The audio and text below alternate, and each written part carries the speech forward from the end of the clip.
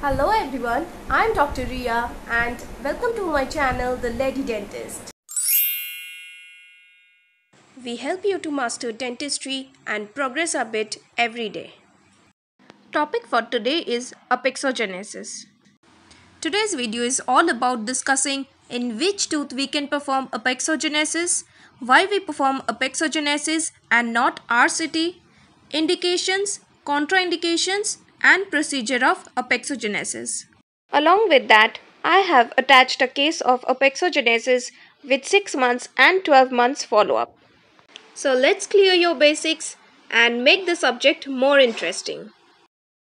What is Apexogenesis?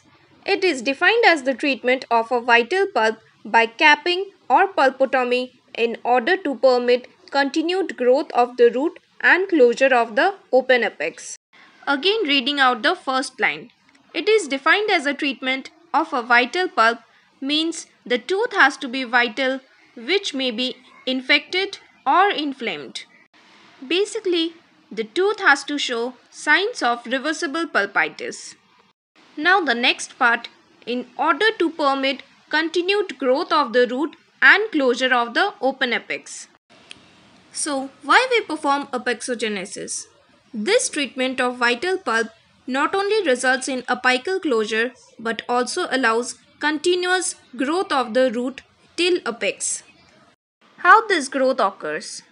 This growth occurs by sustaining Hartwig's epithelial root sheet that allows continuous development of the root length and favorable crown root ratio. In which tooth we perform Apexogenesis? Apexogenesis is performed on a young permanent tooth with incompletely formed apices that has a vital pulp. During my final year, I always had this doubt why we cannot perform RCT in incompletely formed root. A simple sorted answer to this question would be an immature endodontically treated tooth has poor long-term prognosis. Why? Because incompletely formed root has relatively thin dentine which on obturation increases the risk of fracture. Moreover, in tooth with wide apical foramen, pulp revascularization and repair occurs more readily. There is significant repair potential in pulp of immature tooth. What are the indications of this procedure? First indication, it is indicated for traumatized or pulpally involved vital permanent tooth when root apex is incompletely formed.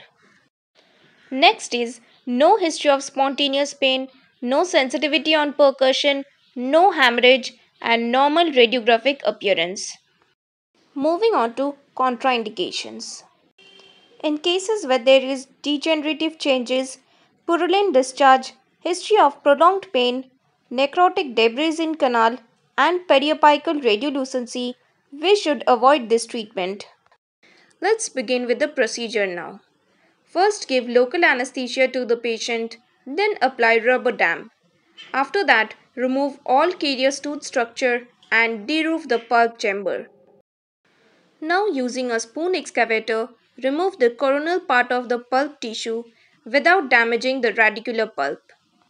After that, remove all the residual debris with saline and control hemorrhage by placing a moist cotton pellet over the amputated pulp. Now place 2 mm thick layer of calcium hydroxide or MTA over the amputated pulp and give temporary restoration. The procedure is not over yet. To check for root closure and root development, recall the patient after 6 weeks and then after 6 months. Once the root development is complete radiographically, then do good conventional root canal treatment and give a final restoration. Here is a case presenting class 3 trauma where apexogenesis has been performed.